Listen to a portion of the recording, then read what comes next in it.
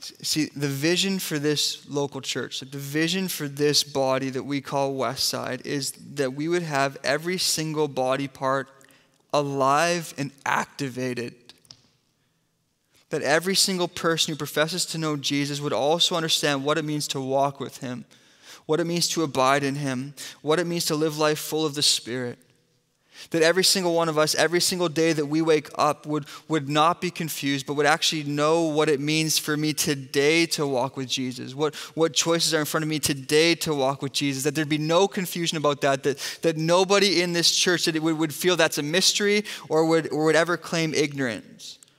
And for a lot of us, the next step in our walk with Jesus is confession. Confession is an ongoing gift of grace in the Christian life. We talk about it a lot, but specifically confession here of sexual sin. This is a stronghold and it is the beginning. It is a place where if the enemy gets us here, if we're stuck here, it is very, very hard to be free in so many other areas. That's why it's a stronghold.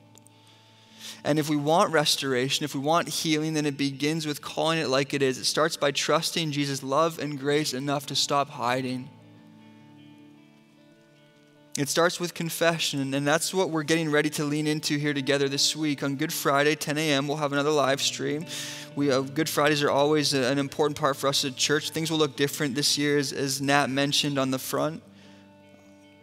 Good Friday, Easter will both look a little bit different, but with Good Friday, we really want to make some space for confession. And so what we're calling you to do now in the lead up to that over these next 4 days is to really pray the prayer that we talked about last week, this prayer for the Spirit to search us.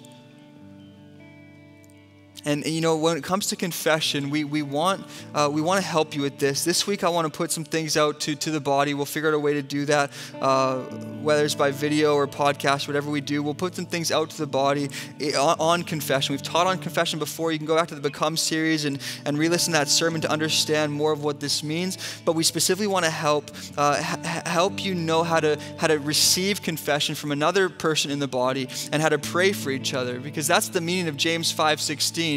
Which says, therefore, confess your sins to one another and pray for one another that you may be healed.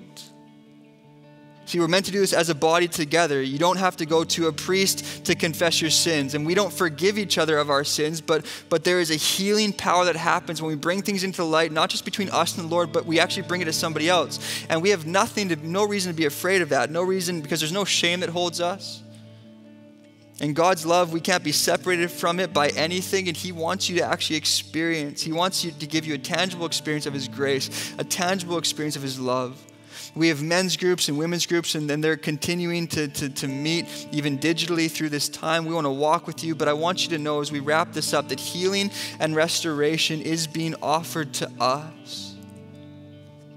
Healing and restoration is being offered to us, and confession is the way there. Confession is the way there, and this needs to break. This stronghold in Jesus' church needs to break.